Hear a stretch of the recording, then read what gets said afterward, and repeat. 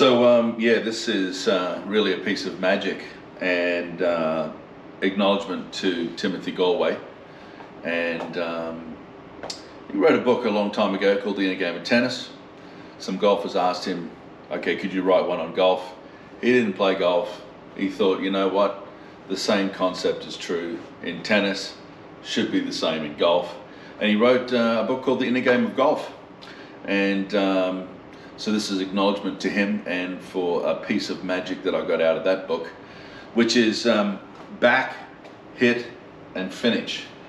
And what that means is you've got to have done already some of the earlier control drills, but being able to know or sense when the club head is at the top of the backswing here and you say the word back.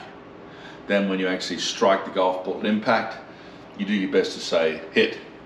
And then, most important, is that when you've actually finished the swing, is that you can feel the club head here at the complete end of the swing and say the word finish. So now, obviously that's easy with a coach standing here, but if you're out on the golf course, it would be in your head and you just say back, hit, finish, and it just basically gives you no chance to think of anything else other than being able to strike that golf ball. And you'd be amazed at the magic that you can get out of your golf swing when you do that.